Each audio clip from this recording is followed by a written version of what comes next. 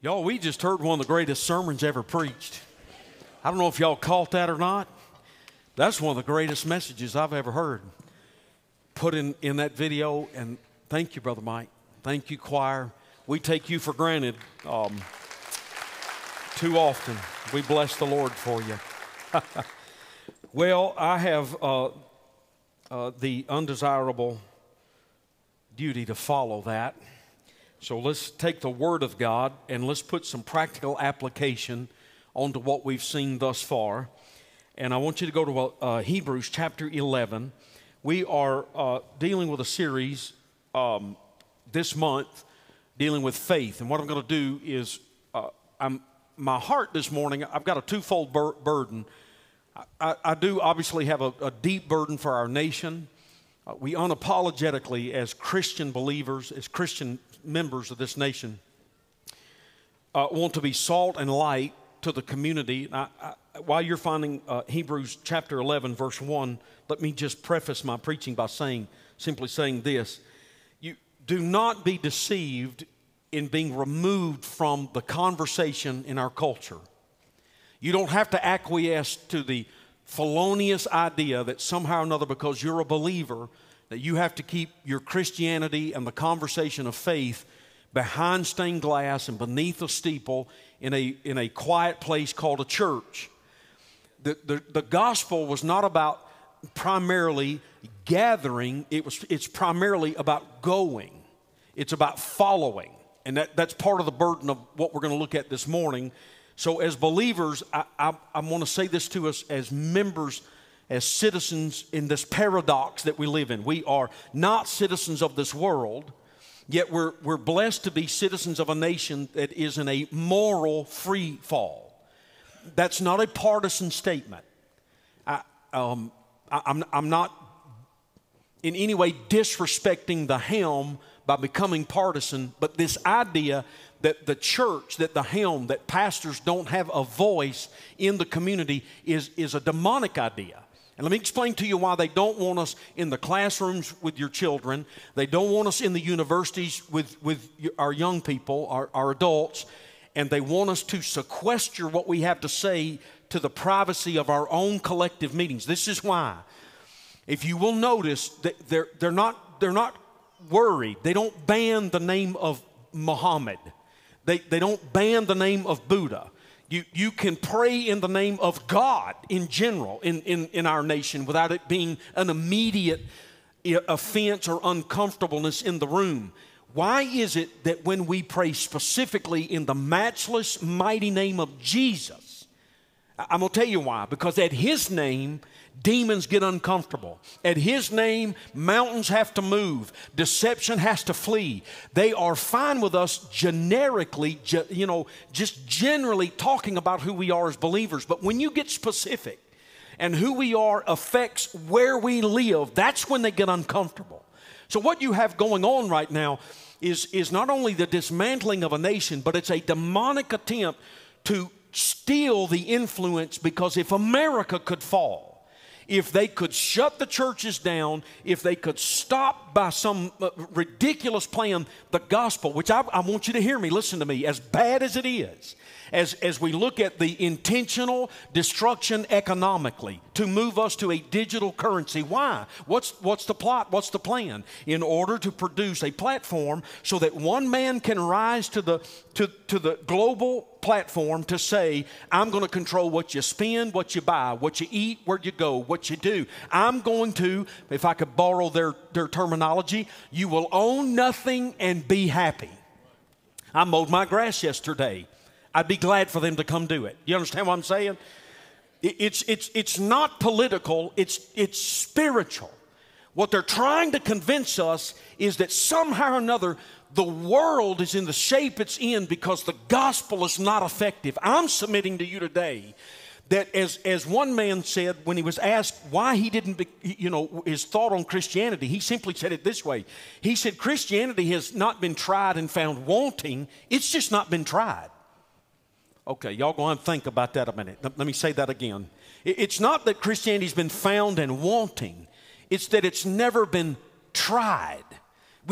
What does it look like for a church to rise up and to live in faith that is not just, it's not offensive, but it's aggressive in the sense that we understand that we're not criticizing people who don't understand their sexuality. We are burdened because they're demonically deceived that God so loved the world that he sent his only begotten son to die on a cruel cross so that we wouldn't have to live in sexual dysphoria. We could live in the glorious plan that our Father has for us. For it's a beautiful thing when a man finds a woman and a woman finds a man and they become husband and wife and they have children. That's a beautiful thing. And before you start altering who they are in elementary school, you understand what I'm saying to you? I know this is uncomfortable. I know that I can feel the letters and the emails coming at the moment.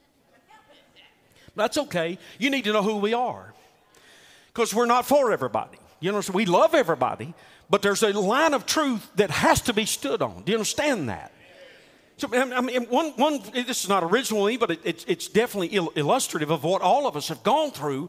And you have to understand as believers, it's not that we're offensive to the culture. It's that we're salt that brings a little bit of a sting, but it purifies the culture. It brings a purity, not because of who we are, but because of the gospel that we hold to. I'm thankful. Thank God. It's been a little bit of an emotional couple of days. Christy and I have been talking about just that we grew up really in part of the greatest part of this nation. We grew up in a day when I'm not romancing it, but, you could go outside and play, and in fact, we were made to go outside. We were made to go outside. When we got out the house, if you wanted to drink, you went to the creek. I'm not kidding. You went to the creek or you went to the garden hose. You understand what I'm saying? And the youngest had to drink from the garden hose because it was still warm. Do you understand what I'm saying? If you went to the creek, the youngest went because you want to see if anything's floating down. They got it first. You understand what I'm saying? If you did something wrong on the other side of the neighborhood, the neighbor whooped you. Then they called your mama. Your mama whooped you. And then your mama said you wait till your daddy get home. Are y'all with me? There was no timeout. There was knockout. Not everybody got a trophy. Everybody didn't get a trophy because everybody doesn't win. You want to win? Do the work. Put the sweat in. Get up off your blessed backside. Get out there and do what nobody else is willing to do, and you'll be a winner. If not, you know what you are? A loser. You a loser. That's what you are. Suck it up, Buttercup. You a loser. You just got to suck it up. Okay, I lost. You know, I didn't gripe my whole brief school experience because they didn't recruit me for basketball. Do you understand that? They never came to me and said, "Boy, you'd make a great center. I'm telling you, LaBorg, you look like..." There's nothing in me that's supposed to play basketball. Do you understand? I'm not much taller than the ball. Do you understand what I'm saying? Now, I didn't sue the basketball association of the school. I didn't sue them and say, "Well, it's wrong," because I am vertically challenged. And I ought to have the same rights that the sons of Nephilim, big people have. You read your Bible, you'll get that later.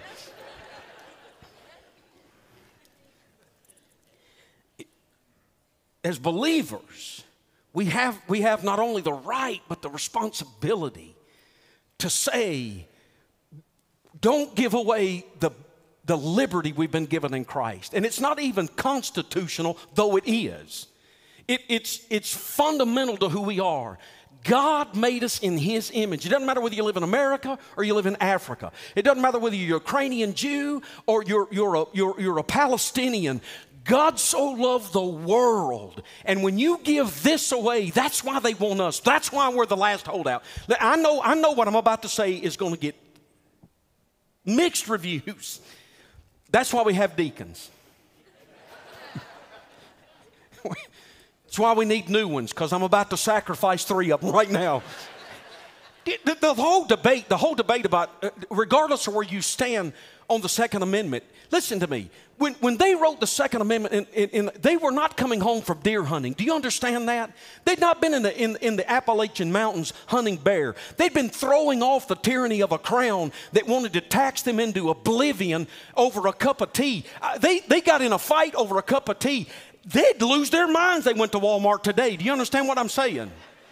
The Second Amendment isn't about the gun safety. The first murder in the Bible, he picked up a rock and slew his brother. You can't ban all rocks. Do you understand what I'm saying? It wasn't the rock that killed Abel. It was the rock in the hand of a wicked heart that killed him. Now, you can debate what you want about it. You can say what you want about it, but the reason they want them from you is because the first thing they do is disarm you in order to take your liberty from you. Do you understand that? Now, I know there's some folk tearing up guest cards right now. I know that, but listen to me.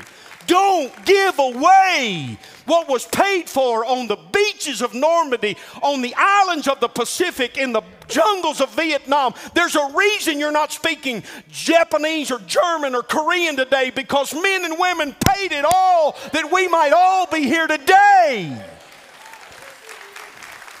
So, how do you wed this to the Christianity? How do we invade this nation that is giving itself over to the seducing last days doctrines of demons? And I'm not being romantic. I understand that we are moving to what many believe will be a traumatic crescendo this fall. And I'm not being ominous. I'm not being a spook. I'm just simply saying to you, I understand we mobilized 100,000 troops this week under the radar. We're bumping up to 600,000. They dropped all requirements to join the United States Army. You don't even take an ASVAB right now because they are hemorrhaging so quickly. What I'm saying to you is they are marshaling, they are preparing, they are moving themselves. The stage is being set for this chaos that is infecting our land. It is coming to a crescendo. Now, I personally believe we're on the brink of what's called the rapture of the church. I'm not setting a date. I'm not setting a time. I'm just telling you, not as a Baptist, but as a believer. Not as a seminary graduate, but as a preacher of the gospel. We are moving to a moment when in the twinkling of an eye, the church of the living Lord God is going to be caught up. We're going to meet Christ in the clouds. Those who are dead in Christ are coming first. Those of us that remain will drop this bag of bones. We'll be gloriously translated. We're going into a place that has been prepared for us over the last 2,000 years. And the moment that rapture takes place, the Bible says that he that restraineth, the Holy Ghost that's keeping all the evil of the world, all of those who are meeting in the World Economic Forum, let me borrow their language this week, the New Liberal World Order. Well, I'm not part of the New Liberal World Order. I'm part of that flag right there. I belong to a sovereign nation called the United States of America, bought by the blood of men and women who shed everything they had that we might stand in a place called the United States of America to speak what we believe to be right, holy, and true. In that moment that we are coming in on called the rapture of the church, what happens before that? Right before that, according to biblical prophecy, there will be a stirring in the hearts of those who are receptive. Joel chapter 2. Now this gets a little outside the bounds of some, but it's Bible, so I'm just going to give it to you. According to the Word of God in Joel chapter 2, something will begin to happen in the hearts of both men and women, both fathers and sons. Sons will begin to have visions. Now don't get kooky, don't get goofy. Stay with me. A vision is simply the Word of God sitting down in your spirit and giving you a vision of what God wants to do through you because He saved you by grace through faith. It's not your great intellectual idea. It's that you spent so much time with the Father that you've been in the Word with the Father, and the Spirit has so transformed you that you are now on a supernatural frequency in order to get a vision from God about why He did what He did when He saved you, sealed you, and got you ready to go to heaven. Are you tracking with me? Now, in order to embrace that vision, I've got to have faith. I've got to have faith, because without faith, it's impossible to please God. I know from Romans chapter 1, verse 17, that the righteous live from faith to faith. What in the world does that mean? That means in that moment of childlike faith, when I came to the realization that I'm a sinner that deserves to go to hell, in that moment when the Holy Spirit opened my eyes, perhaps it'll happen in this room today, maybe through the lens of that camera, the Holy Ghost of God sat down, peeled my eyes back because my natural wicked mind could not receive the things of God. Faith stepped into my heart and said, come here. You can't buy it, you can't barter it, you can't earn it, you can't come get it. But I'm telling you, on the cross of Calvary, by grace, God gave you what you didn't deserve so that by mercy He would hold back what you did deserve. He stripped His Son son naked, laid him between heaven and earth. The sun refused to shine. Angels wept. The Father turned away. He struck him because he became what you are. And in that moment, the grace that saved you is now the faith that's wooing you to the cross. And if you'll yield yourself, if you will yield yourself in your sin, if you'll exchange your wickedness for his righteousness, if you exchange your home for hell, for a home called in heaven, I'm telling you, in that moment when faith came in, if you responded, you're saved. Now, you're not just saved in order to get out of hell. That faith, that embryonic, that early infancy of that moment, we didn't understand the virgin birth. We didn't fully comprehend the inerrancy of the Word of God. We knew none of the theological semantics that we know as mature believers, but something gripped our heart in that moment. And in that moment when we came to the awareness that we were on our way to hell and the grace of God stepped in to save us, and by faith, it wasn't even my faith. He gave me the faith to believe. I didn't even have the belief to believe. He gave me the belief to believe, and all I had to do was believe to believe. Right? So if that early faith, now this is the second part of my burden this morning, not just as a people in America, as citizens, Christians, but my burden is also for our students. They're getting ready to step off into camp. It's a sequestered week when they're going to go away, and very intentionally, under the direction of our student pastor, they're going to look at what I call in my private praise and prayer time, I call it the wardrobe of the warrior, Ephesians chapter 6. You put those pieces on. There is one piece called the shield of faith. It has the capacity to extinguish, to put out the fiery darts of hell. So under that thought, for just a few minutes, I want you to look at Hebrews chapter 11, and I'm going to give you the definition of faith, because without faith, it's impossible to please God. We grow from faith to faith. And then the scripture says faith comes by and hearing by the word of God. So look, if you would, at Hebrews 11 very quickly. Now, faith is the substance of things hoped for, the evidence of things not seen. Now, that word substance it's a compound word, and I'm not going to bore you with this, but I want the students to get a hold of this. It's a compound word that means to lay a concrete foundation. It means to come under and to buttress up, to build a firm foundation. So faith is the substance of things not seen. That doesn't even make sense, does it? Wait a minute. If it's substance you can see. When I leave here, if I go get a substance of Oreo cookies, I want to see them. Can I get a witness in the house? Don't bring me a gift of hypothetical Oreos. Preacher, I'm giving you a gift of Oreos in the spirit. I don't want them in the spirit. I want them in the blue bag that rips off the top so that you can eat them in Gatling gun fashion. Do you understand what I'm saying? But the Bible says that faith is the substance of things not seen. What in the world? Well, the word, quite literally, it means foundational or concrete. It means that you can hold it in your hand. Now, I'm going to see if I can illustrate this very quickly. I'm going to just walk through this. It's the substance of things not seen. This word is most frequently used for title deed to property. So here's what happens. Faith is the substance of things not seen.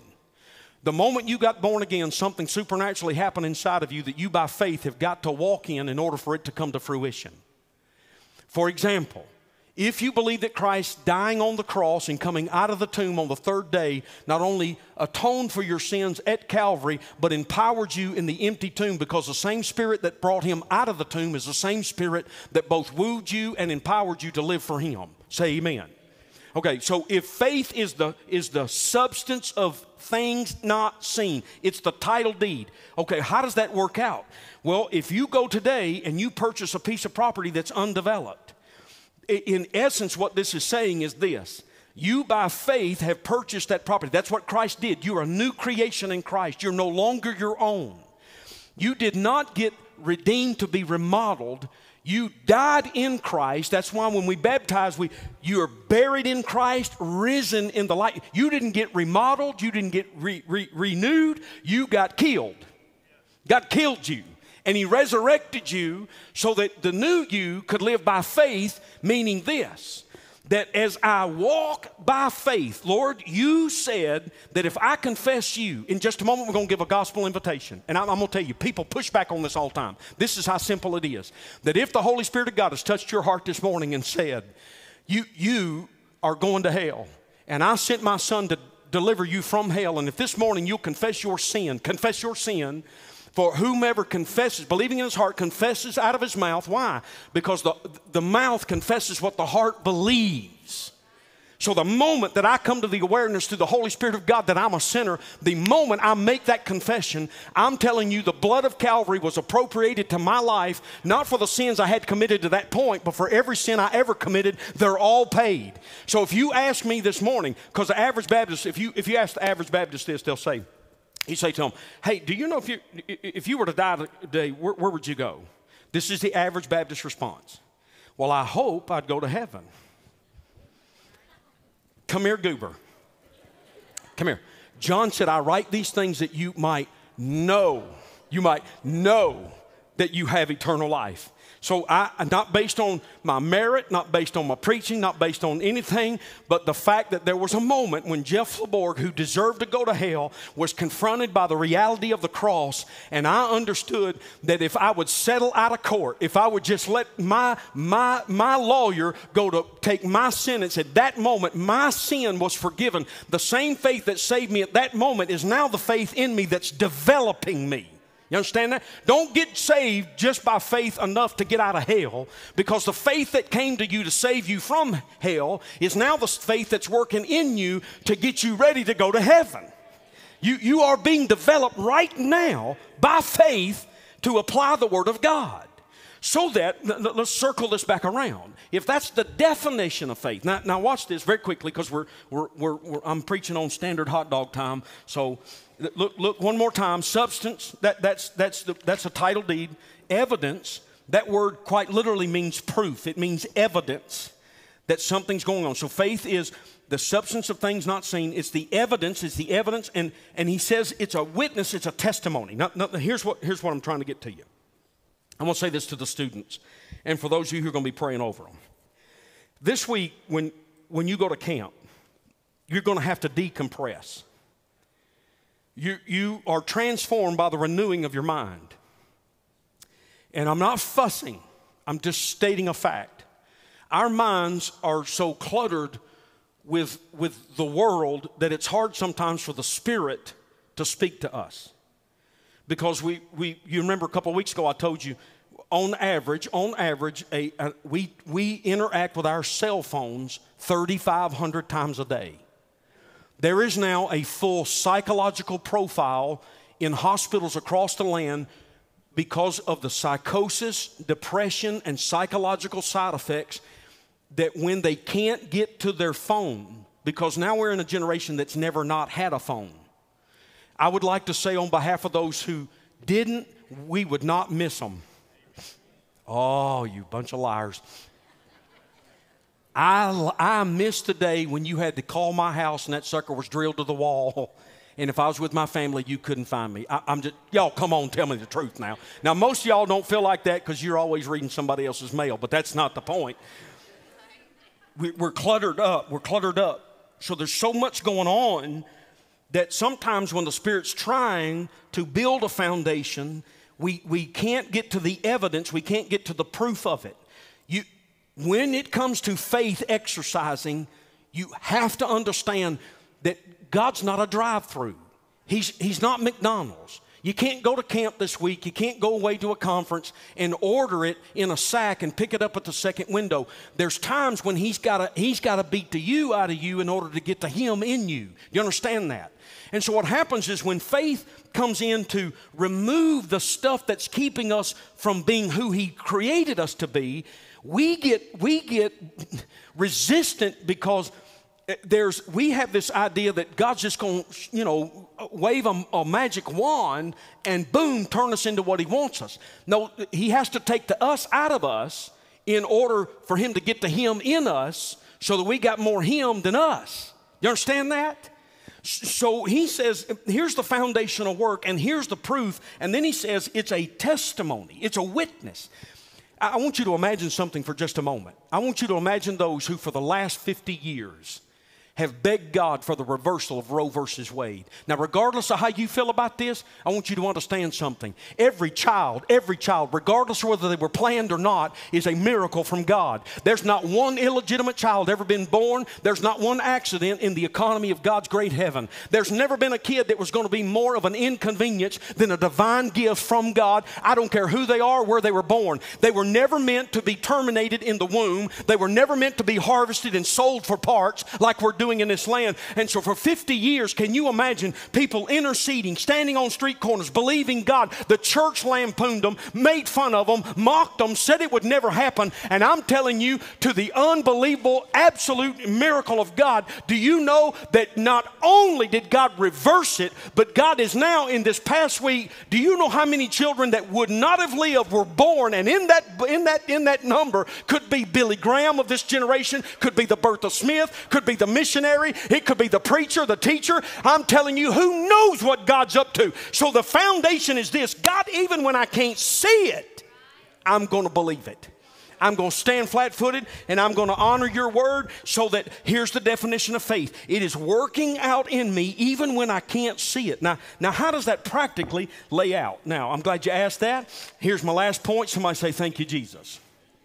I want you to go over to the Gospel according to Mark, and I want you to hold your place, and I'm going to end right here with a biblical illustration of the components of faith. What does faith, if it's the foundation and the evidence, and it's the outworking, the testimony, literally that word is martyr, in that when God starts doing a work, young men will have visions, old men will dream dreams. I just want to go on the record, I'm still having visions.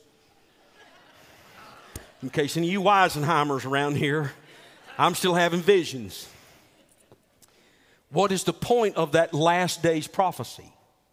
Those who are willing to not let the climate or the politics of the moment interfere with the speaking of the Word of God and the work of the Spirit will not see the desolation of the land. They will see the opportunity to take the gospel into the land. What good does complaining do? What good does it do to curse the darkness? I'm simply submitting to you that we have a leadership problem in this nation. Now, how you feel about that is up to you. This happens to be my sermon, so I'm going to say it this way. We have a leadership problem in this nation. We have people that don't know up from down, right from wrong, in from out. In fact, we got a couple don't know whether they're in or out. Do you understand what I'm saying?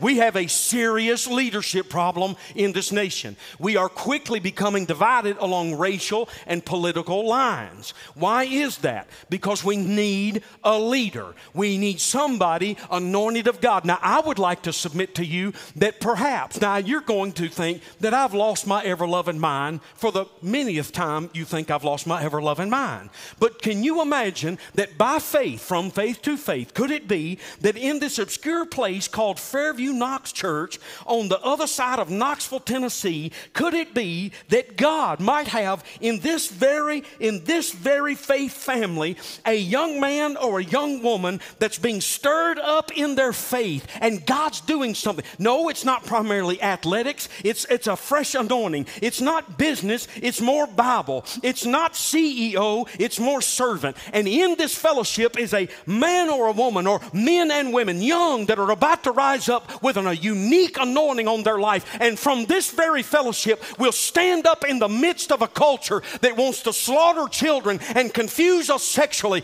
And with the grace of God, stand and proclaim the Word of God. And out of this fellowship, be the very instrument that God uses to bring a great revival. Now, see, if you can't believe that, you've missed faith.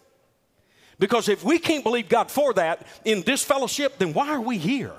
Why are we spending the money to send these kids to camp?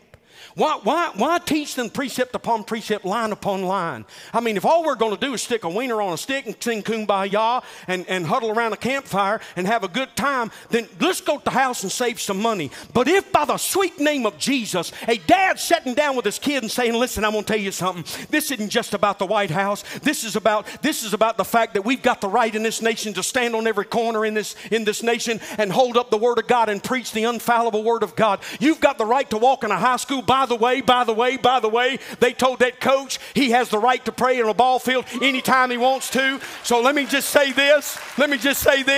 If you're happy about that, I double dog dare you to start praying over our local schools. Don't complain about the school teacher. Pray for the school teacher. My God in heaven, they're trying to raise your kid, and you can't even raise your kid. Do you understand what I'm saying? Woo! Hallelujah. What are the components? What are the components of faith? Okay, God, I'm ready to step out. I'm being stirred up. And I don't just want the liberty of the land. I don't want just the amber waves of grain. I want to just live off the fatness of your faithfulness, God. I want to leave this world with souls in my hand. I want to make a difference. Listen to me, Mom and Dad. I'm begging you in Jesus' name. Do not leave it up to the schools. Don't leave it up to the universities. Don't leave it up to the church. I'm begging you, turn off that television, pull them in close and talk to them about what radically changed your life. Why is it you stayed when other men left, Dad? Why is it, Mom, that you operate in agreement with the house under the priesthood of your husband when other women are lampooning that? Why did you stay? Talk to them about their grandparents and great-grandparents that paid the price on D-Day and in the Pacific. Talk to them about those soldiers that were rejected and disrespected, that came back from Vietnam wearing our colors and were spit on. They owe them not only their gratitude, this nation owes them an apology. Talk to them. Set them down, and you're rising up and you're going out and say to them, listen, this on her worst day, this is still the greatest place to live. Why? Because fundamentally, foundationally, we are a people of faith. And the foundation of our faith has been manifested in such a way that we were given a title deed. And if faith comes by hearing and hearing by the word of God, when I hear a word from God, it is incumbent on me to apply it by faith. Listen to me, students. You're going to get confronted this week with a word. God's going to read your mail. And you're going to have to make a decision. Now, the same way that you just simply by faith said, Lord Jesus, I'm a sinner. Accept me a sinner. I receive you as my Savior. I confess my sin. And in that moment, faith was sealed and you were given a title deed to heaven. That's what's going to happen this week at camp. They're going to be confronted with a word and they're going to have to make a decision. God's going to say, I want this. Now listen, it may not be a sin. See, we're bad about this. We wait for God to show us the sin we're in. Sometimes it's not the sin we're in that God shows us first. Sometimes it's the weight that keeps us from running the race. I've had God say to me a couple times in my life, He wanted some things, and I said to God, well, God, that's not a sin. He said, no, Jeff, but it's an idol. And you love that thing better than you do me. And right now, Jeff, we're not talking about the sin. We're going to get to that, son. We're going to get to that. But before we can get to the sin, we got to get with, before your heart can get right with the sin, I got to have this thing that's a weight that's encumbering you. Now, I'm going to get a little personal here. Y'all okay? I wasn't brought up in a Christian home. I wasn't brought up around things of faith.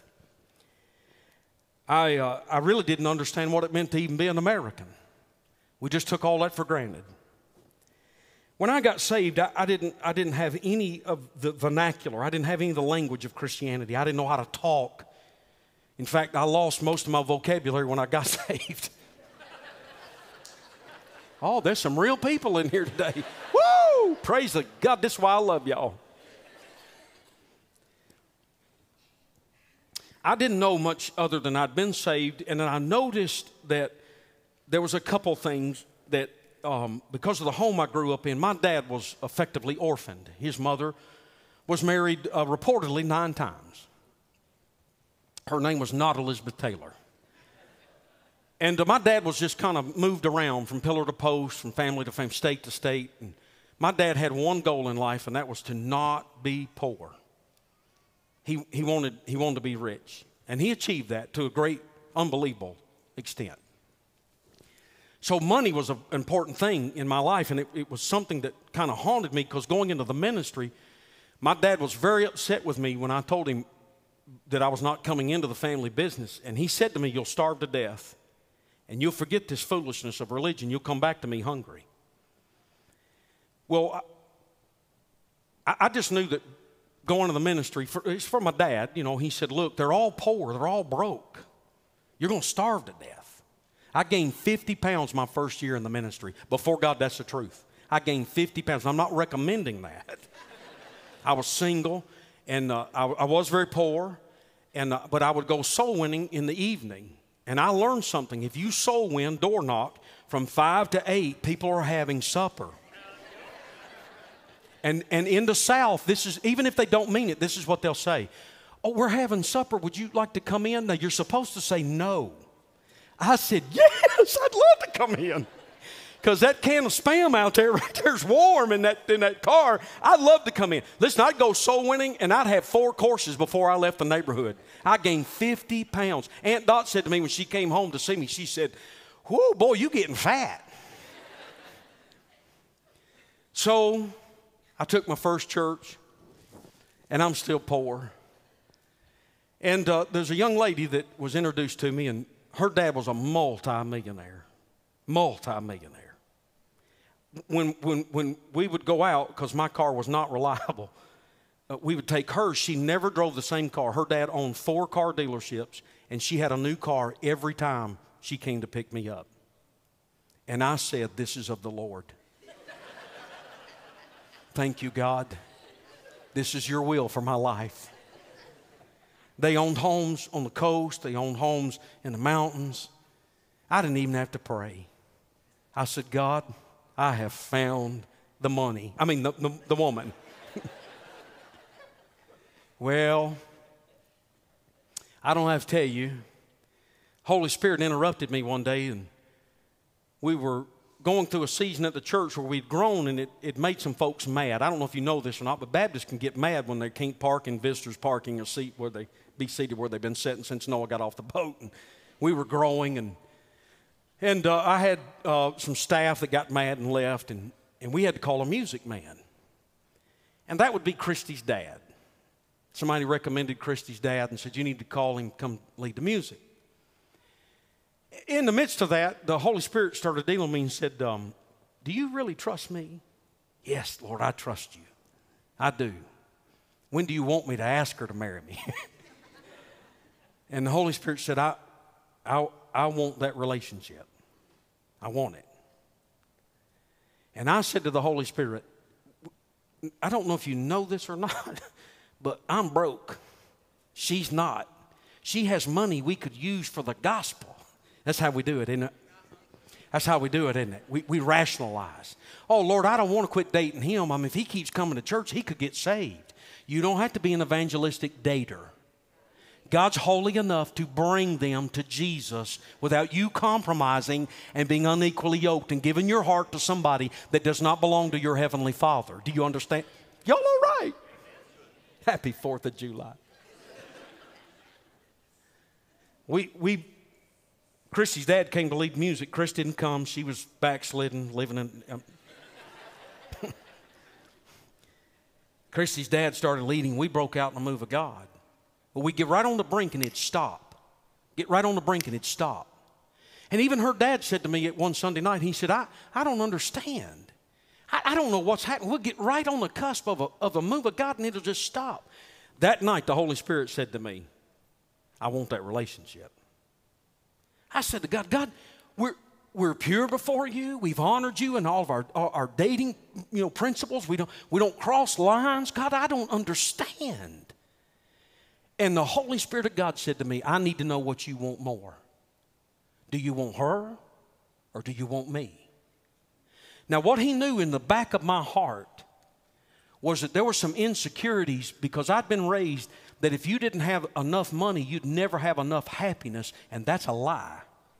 Because I got a heavenly Father that can give what the moth can't eat, rust can't corrupt, and the devil can't steal. Do you understand? There's things go on in our lives as believers that you can't explain monetarily.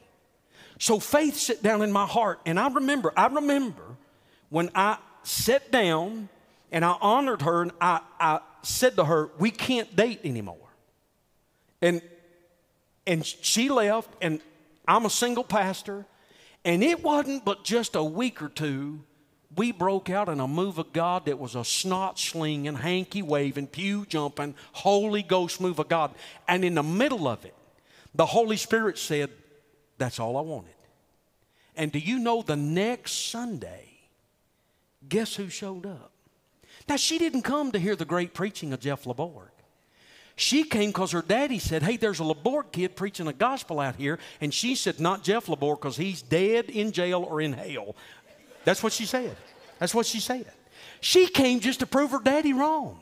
Look at me. Look at me. Even when you don't understand, 30 years later, if you'll take the title deed and walk by faith, I promise you the plan He's got for you is better than anything you could imagine. I promise you in the sweet name of Jesus, if you will relinquish that one thing, it doesn't have to be a sin. It doesn't have to be a gross moment of rebellion. Just give Him what He's asking for. And in the moment you relinquish it, the moment you give it to Him, I promise you, pressed down, shaken, running over, it's going to be better than you could have ever thought, hoped, or imagined. Because what faith does is it goes where He leads. And it doesn't need an explanation, because you know His heart, and you so know you can trust Him that wherever He's taken you is better than where you were. That's all faith is. Students, this week you're going to be confronted to put on the whole armor of God. He's going to have to remove some things in order to instill some things. He's going to have to say to you, there's some rebellion, there's some idolatry, there's some things that are creating a breach between me and you. You're going to have to give it to Him. But I promise you this, listen to me. You're living in the most incredible, unbelievable days that the church has ever had. We're on the brink of utter desperation in this nation. Everything is being set up for one man to rise up out of the sea. That literally is the Gentile world. And with him, he's going to bring every answer. He's got something for every problem that we face. But I'm telling you, he's a liar. And when they say peace and safety and peace and safety, beware, beware. Now listen to me. If you get ready now, and you'll let the faith of God that snatched you up out of hell and promised you for heaven develop inside of you the character, I'm telling you, eye hath not seen, ear hath not heard, neither has entered into your heart all that God's got to show you. You are that generation. You are the ones. It's not the White House. It's not Congress. I'm telling you, on the authority of this book, there is a wave of revival coming before we get snatched up and taken out of here. And your generation has an opportunity to be a part of that unlike any other generation.